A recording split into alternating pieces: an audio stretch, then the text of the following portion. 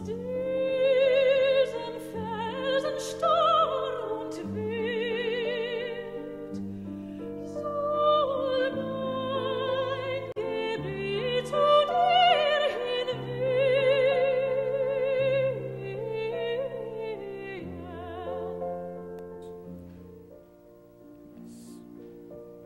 Robert and Keira, you have come here today to seek the blessing of God and His church upon your marriage. I require you, therefore, that you promise with the help of God to fulfill the obligations which Christian marriage demands. Robert, you have taken Keira to be your wife.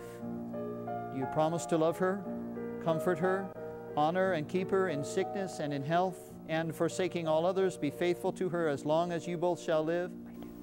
I do. Keira, you have taken Robert to be your husband. Do you promise to love him, comfort him, honor and keep him in sickness and in health, and forsaking all others, be faithful to him as long as you both shall live? I do. I need the rings.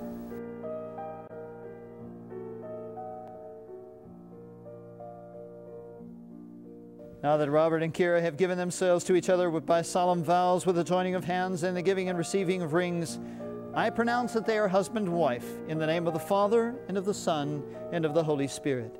Those whom God has joined together, let no one put asunder.